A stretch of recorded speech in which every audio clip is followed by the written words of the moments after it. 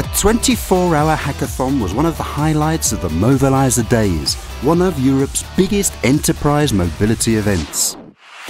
It goes much deeper than you usually go in a trade fair, right? It goes right to the product, it's working with the product, delivering results in short time.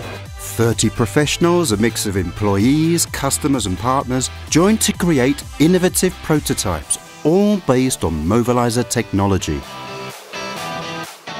We had a brainstorming on the morning, and after that we begin development, and now we are testing the solution. The 6 teams impressed the audience and left them amazed.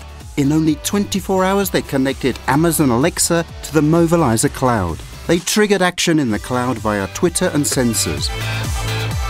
A beta version of Inspectogram, an image feed like Instagram, was launched for field inspectors, and they even introduced a delivery app that shows team performance boards in real time, fostering gamification.